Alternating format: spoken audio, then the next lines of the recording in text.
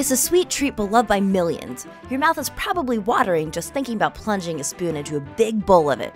Ice cream.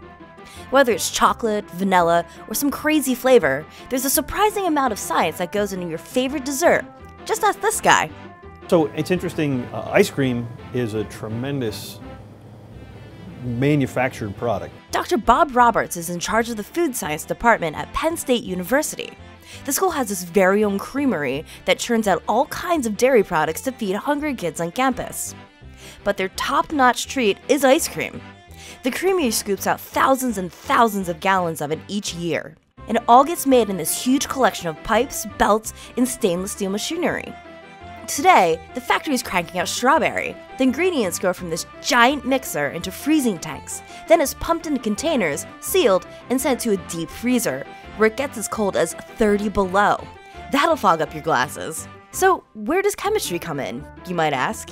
Well, no matter what the flavor, there's a lot of things ice cream makers need to know before their product goes out.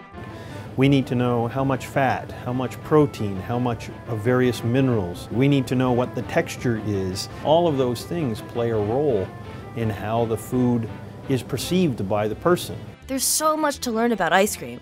Dr. Roberts even teaches a class every year. 150 people come from all over the world to learn how to make it. The way I describe it is we learn cow to cone.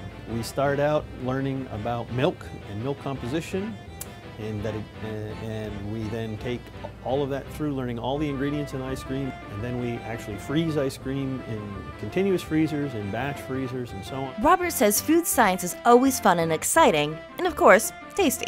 You can see the results of your work all the time. In many cases, you can eat your experiments. I make a lot of ice cream. I make a lot of friends for ice cream, through ice cream. So the next time you dig in, think about all that science that goes into sweet treats. But don't think too long, your ice cream's melting.